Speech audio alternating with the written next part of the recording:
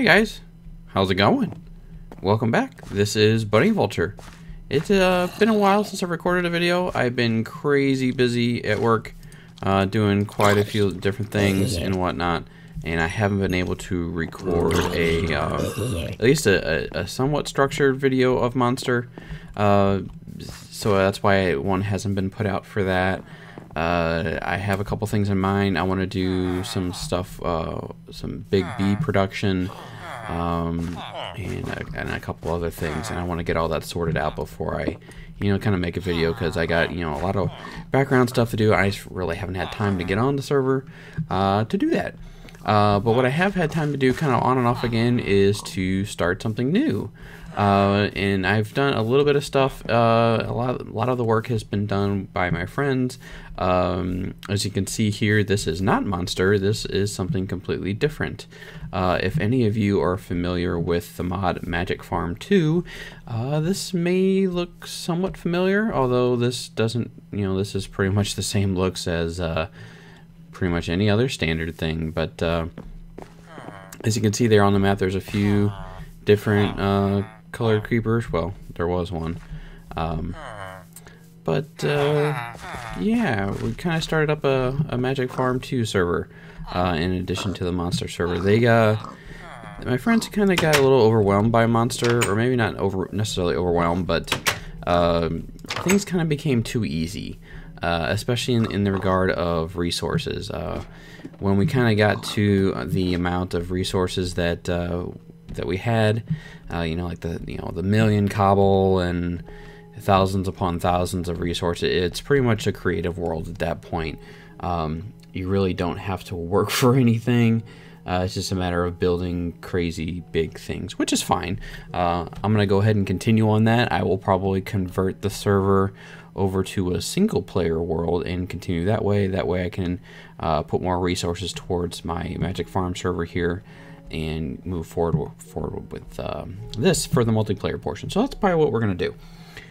So to kind of give you an overworld of, if you don't know anything about Magic Farm, it's a really cool mod, kind of overseen by Jaded Cat of the FTB team, and it's different. It's more of a hardcore type FTB mod. Hunger is a big thing. There's a hunger overhaul system where your food bar there depletes quite a bit faster. One thing you notice in Monster, you've probably seen that if you have food, you have a stack of food that'll last you for, I don't know, ever. I think I've been on the same thing of steak for quite a bit of time. I've already gone through, I don't know, in this last few days of playing, on and off, and not for long periods of time, probably 20 stacks of food. Granted, it's bread, but still, 20 stacks of food is 20 stacks of food. Quite a bit of time. And as soon as you reach no health, you don't start losing hunger, you die. So yeah, there's that. One of the other big changes is when you start out, there is no wooden pick. Like, you can click on this. Yeah, can't make that. Stone pick, nope, can't make that either. The first pick you can, metal pick you can make is an iron pick.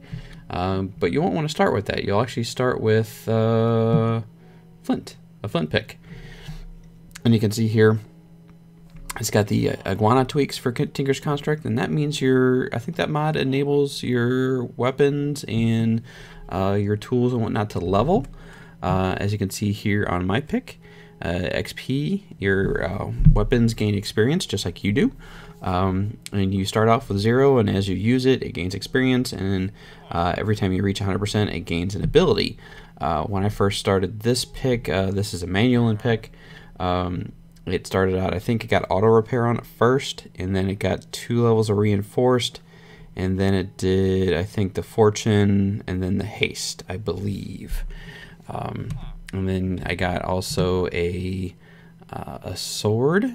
That's, what kind of sword did I make with this? I think this is just like a copper sword or something like that.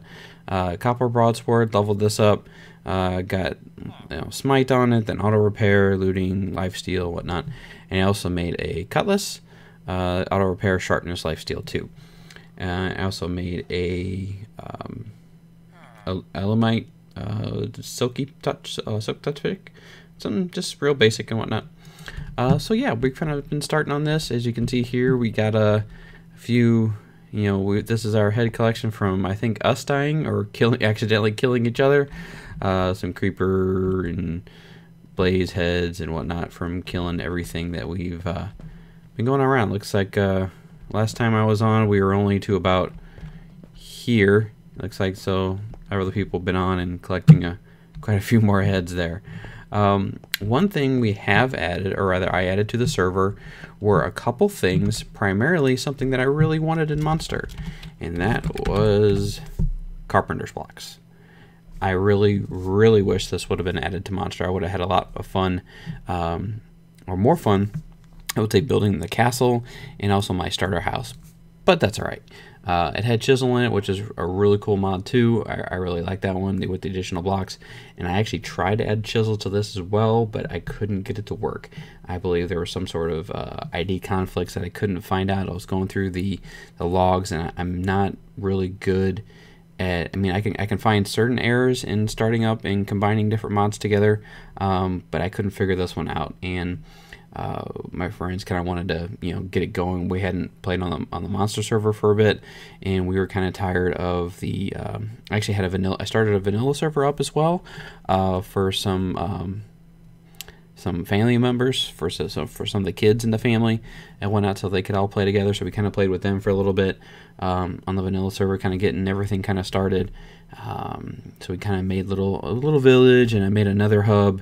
For a little bit, so that's kind of why the videos have kind of been spaced out, probably about a week, because, you know, I've had some, you know, playing with the kids in the family, and really busy with work and adjusting some things on the Minecraft side, the server side, and which ones we're going to go with to kind of, you know, spruce things up a bit, because some of the mods have been changing up. A lot of the mod makers have kind of stopped putting out some updates because they've been working on 1.7. But yeah, we're going to go ahead and move forward. I'm going to move forward with my single player Monster, and also probably start up some multiplayer Magic Farm, perhaps. If you want to see more of that, we've had quite a little bit of fun so far in the little time we've been on. So, might be doing some of that. So, Miss Deep Seeger built this place. It's got the little down farm, underground farm with all the different crops and trees. I built the smeltery and a little bit of power stuff over here. Not too much stuff going on here, just a basic smeltery, nothing fancy. I also started Thumbcraft, just enough to get my goggles, just so I can see some nodes and start that stuff going. Speaking of other mods that I've added, in addition to Carpenter blocks, yeah, I added something else fun, hats. And I thought this would be a cool mod to add in to kind of, you know, make a mod a little bit more fun, instead of just, you know, all about collecting resources and making big power machines and whatnot. Thought it might be kind of, you know, interesting to get other stuff. So I've collected quite a few little hats here. I think my favorite so far, if I can find it, Dalek hat. I'm kind of amused by that. I thought it might look a little bit better, but that's still kind of cool. I'm not sure what this is from. Okay, one of the guys, I think Deep Seeger asked me about this one, but I wasn't quite sure what that's from. But that's my favorite. My Lego hat. I am a big Lego fan, and I will wear my Lego hat proudly. The other hat, the other mod I add was something from that I've seen Direwolf play around with on his the Direwolf 20 pack, is Morph. And we did this primarily, again, it's more of a, it's not so much, it doesn't really give you anything, sorta. It allows you to transform into different creatures. Some are advantageous, some are not. Some people might say are a little overpowered, or, you know, or whatnot, or a little cheaty. Yeah, so I'm all right with that. Silverfish was the first thing I came across and killed that, which allows you to essentially transform into a silverfish. I was able to have much fun with that and scare my friends off right off the bat, because I encountered this first, and no one knew about it yet, so I transformed into this and started dancing around him, and Miss Deep Seeker kind of screamed a little bit, and I kind of died because of it, because they started attacking me. So that was a little fun, but it was well worth it. Probably should have been recording that one. I also got, your standard zombie, giant zombie. These are the special mobs that are in this pack. Plague zombie, fire zombie, and whatnot. So I can't transform into those. I can transform into the other ones though. So like angry zombie, I can transform into that. Angry zombie with a Lego head. But the other ones I can't go into. Thalamic slime, cow, pig, creeper, bat, squid, doom. I don't know. Doom. Can I transform into? No, I can't go into a doom creeper. The other really cool one that I came across. Oh, actually.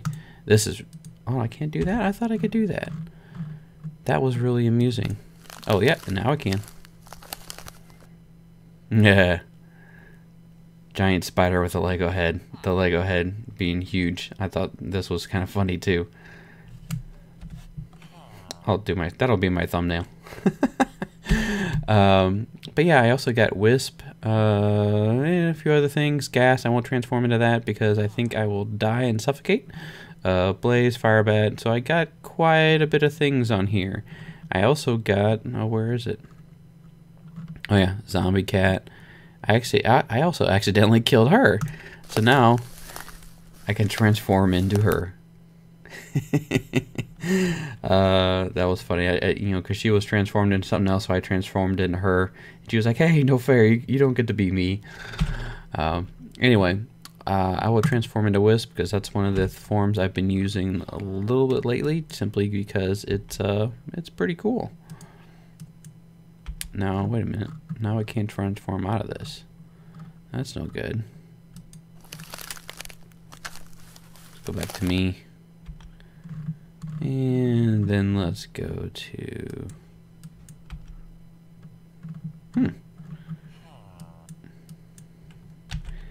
Why can I not change? Why you no work?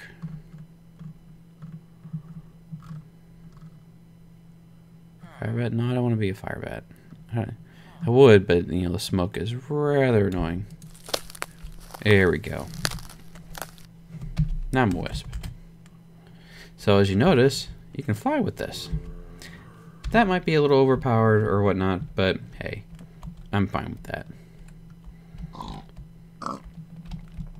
Whoa. Whoa. What's going on?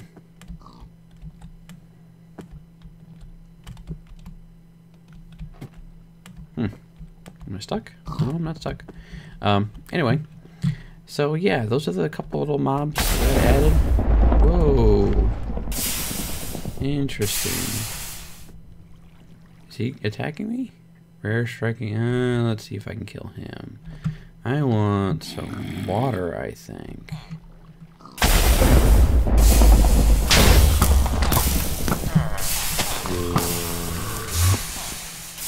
He's one of them teleporting boys.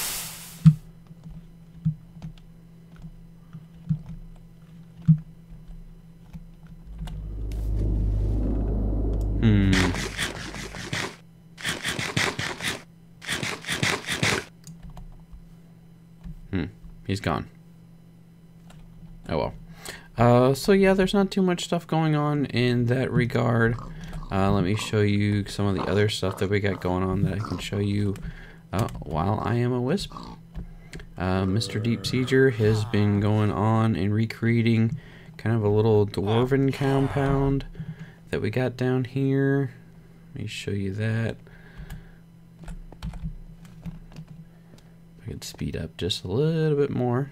Wish there was a fast form. So down here, I'm not sure what he's doing down here, but he's cleared out a huge area. Oh, I will kill you.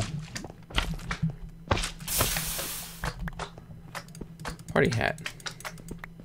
Give me your slime balls. So yeah, he's cleared out quite a little bit of stuff. Not sure what he's doing down here.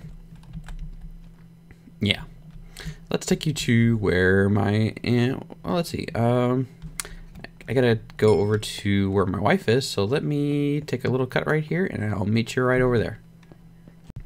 Alright guys, we are back, and we are in my wife's little pyramid, as we call it. We have used the Carpenter's blocks to build this, and as you can see there, it's pretty cool. Slanted walls. Pretty awesome. So what we've done with that is we just we've made these carpenter wedge slopes, right? This just like some sticks and some carpenter's blocks, and you make carpenter's blocks with a plank and then some sticks around it, and like that you put them down, and then you can apply a texture to them.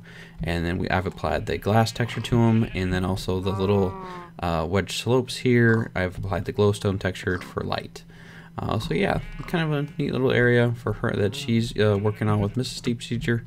They're doing some bee breeding and some food and you know, other hot dog pigs whatnot.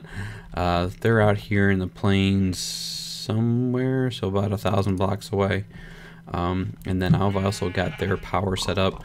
I've got another pump, an endothermic pump in the nether, pumping here into a lava drum, and then I got down here, if I can get down here, I got another drum over here, kind of to act as like a pass-through, and then that is feeding 5 magmatic dynamos going into hardened energy conduits that go into some cells underneath each individual machine. And then over here I can show you. Let's put you back. And each of these little cells has a lever on it to control the power.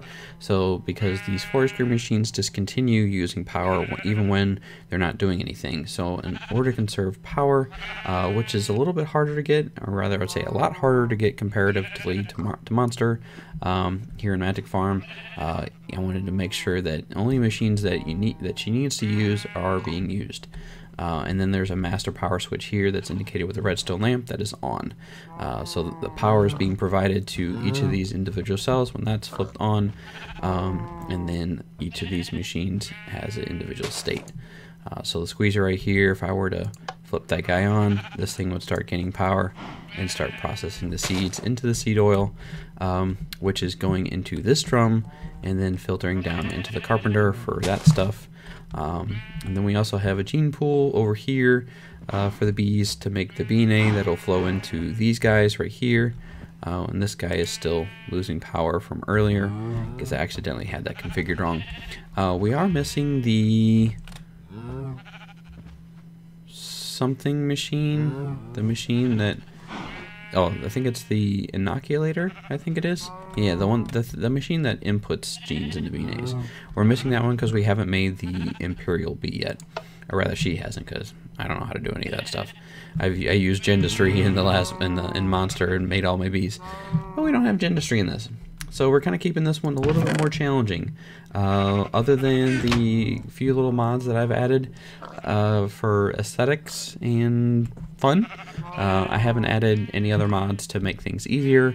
Really, the only tech mod that we have, well, I should say Mine Factory Reloaded is in here too, along with thermal expansion.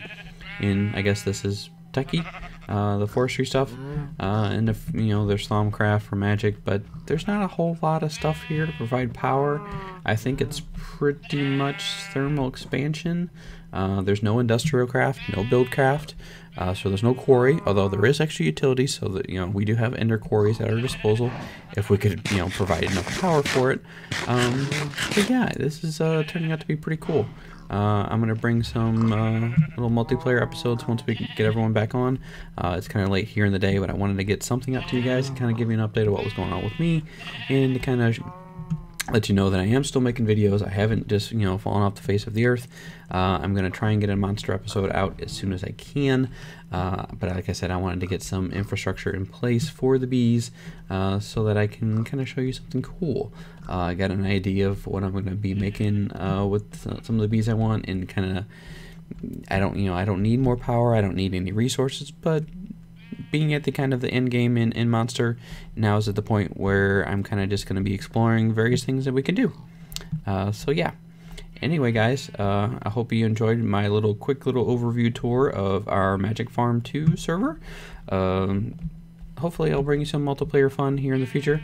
Until that time, see you later, guys.